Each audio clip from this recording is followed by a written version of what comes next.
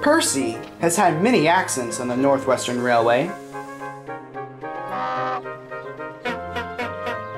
One in particular involved a disagreeable barge named Bulstrode. After the incident, he was left on a beach so children could play on him all day.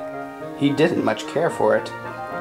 One morning, Percy was passing by the beach where Bulstrode laid. Poor barge. Percy had never forgiven himself for the incident. I wish there was something I could do to help. He doesn't deserve to be mourned on the beach. It was my fault. Percy didn't realize his driver was listening. A few months later, Percy was at the docks. He had just entered the quay when he heard an unfamiliar voice. Never turn your back on that engine, or you'll be in trouble before you can say I'm sinking. Percy stopped and looked around.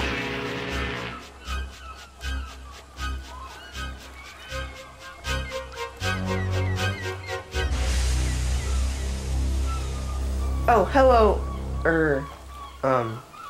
Bulstrode. Ah, yes. What are you doing back in the water? To help work. Sir? Driver told me your feelings, and I believe Bulstrode has learned his lesson. Aye, aye, Captain. We could always use more hands on deck. The docks keeps very busy. Quite right, but I'll be keeping a close eye on you. Yes, sir. If you work hard, I will allow you to stay, but if not, the children will be happy to have their playground back. Bulstrode shuddered at the thought.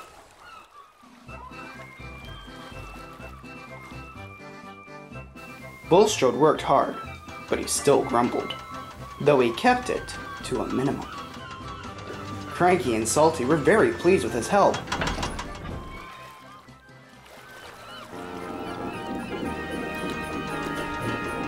It was soon 2 days before Christmas, and the docks were very busy. It's miserable loading and unloading in this numbing wind. I can't feel my hook. Aye, it is getting a bit nippy.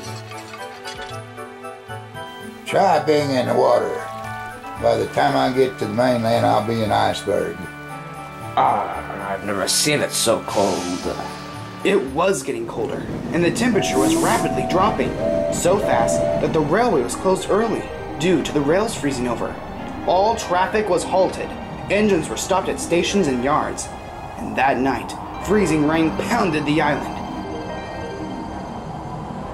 The engines were miserable. In the morning, the engines were able to return to the sheds. The rain has positively ruined my paintwork. There are more pressing matters than paintwork, James. The cold weather has frozen the machinery at the power station. There have been reports of many power outages across the island. That means many families will freeze. That would be true, Henry, but there is a shipment of coal and generators from the mainland coming by sea this morning. Thank goodness for that. It's Christmas Eve. Driver says there's to be another freeze tonight. Precisely, you must deliver the supplies when it arrives. If not, it will be a very cold Christmas. It's like delivering presents. Like Santa Claus. Don't be silly, Percy. Santa doesn't deliver coal to all the good girls and boys. Meanwhile, there was trouble. Shiver me axles! The ocean be frozen over! No ships can come in or out! And indeed, Cranky was right. Bulstrode was outside of the docks, loaded with the important supplies. One of his crew gazed upon the frozen sea. The ice is too thick to sail through. Oh no, I'm not spending Christmas out here in this miserable ocean. Bulstrode charged forward, driving his bow into the ice. The heavy weight from his load broke the ice, splitting it into pieces. The ice split and cracked as Bulstrode charged through. It was a long and cold job. This is nothing. This ice is weak compared to me.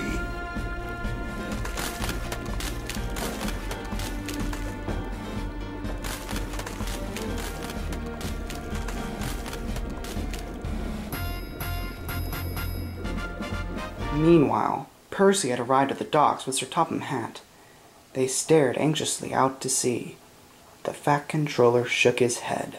The ice is too thick. It's impossible for a ship to break through.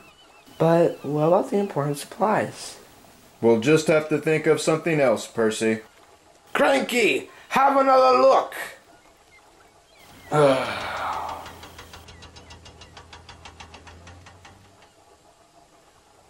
What do you see?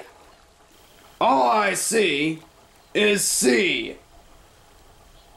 Wait a minute. I see something. It's Bulstrode!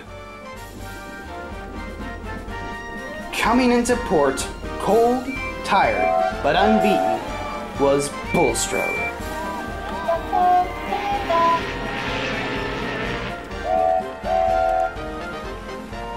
Well done, Bulstrode. That kind of determination is just what we need at the docks. Thank you, sir. Well done, Bulstrode! You're a hero! It's been long overdue. Welcome to the dockyard crew, me hearty.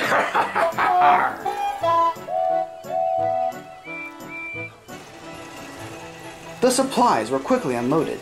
Donald delivered the generators to the power station, and Percy delivered the coal all across the island.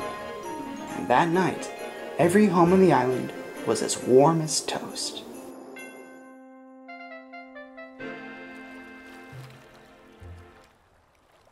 Bulstrode was at the docks. It was very quiet. It was Christmas Day, and the docks were closed. But to Bulstrode's surprise, Percy arrived. What are you doing here? You'll see.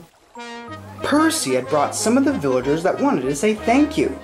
They unloaded a small tree, presents, and threw a big party in Bulstrode's honor. It was a splendid time. I hope this makes up for the past. Percy said hopefully. Bulstrode said nothing. He wasn't the kind of barge to give a smile or a kind word. But Percy thought he could see a small grin creep on Bulstrode's face.